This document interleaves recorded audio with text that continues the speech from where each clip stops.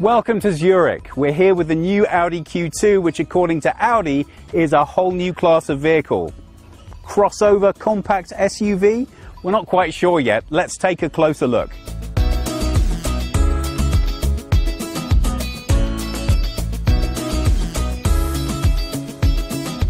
If I had to pick just one word to describe the new Audi Q2, it's all about the style. This is the first time that Audi's ever presented an octagonal grille on the front of any of their cars, and it looks great.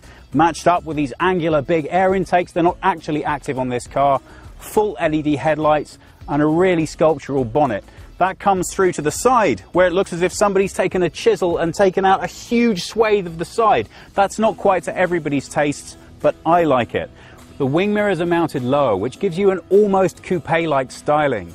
That's mirrored with the roofline that drops really elegantly away to the back into what Audi called the blade. This can be customized with different colors to suit your taste and brings us nicely round to the back of the car. At the back, we have a nice discreet spoiler at the top. The angular design continues through these nice rear lights and the boot. And at the bottom, just in case you forgot it was an SUV, a nice big rear diffuser.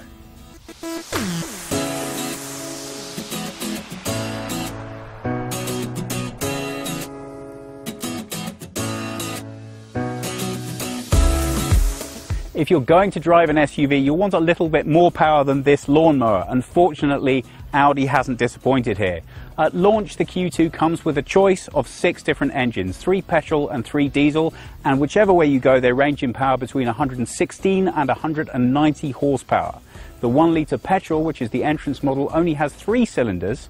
This is the top model. It's a 2-litre diesel and it produces 190 horsepower.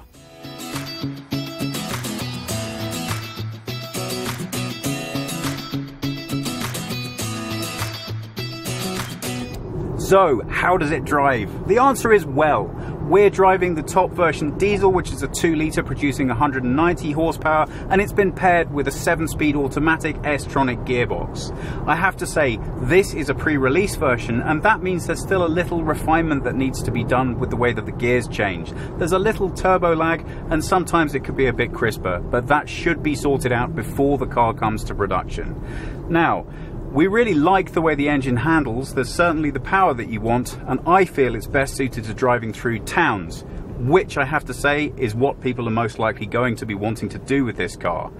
How's the comfort inside while you're driving? Well, there are lots of new design features to talk about, but let's hear from Audi's designer about that. So the key features in this interior are, first, all the connectivity functions.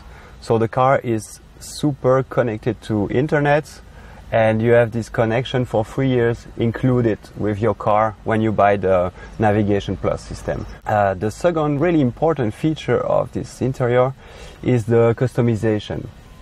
Basically, we have those applications here on the center console, on the dashboard, and on the doors, which are customizable and also available with a light-through option.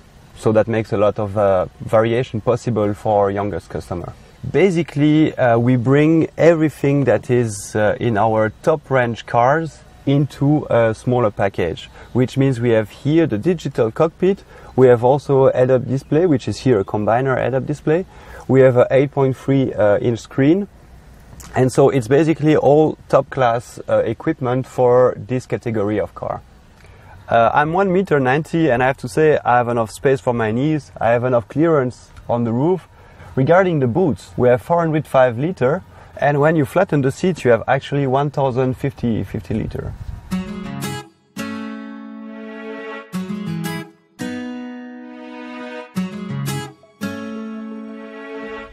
So what is the Q2 and who's going to buy it? Well, I think it's fair to call it a compact SUV. It's clearly not going to appeal to people who want the bigger, more rugged SUV like a Q7, and it's not really quite small enough to fit into the category of a true compact car. But what it is extremely stylish, and it will appeal to people who want SUV capability in a compact car. Most importantly of all, it's still an Audi.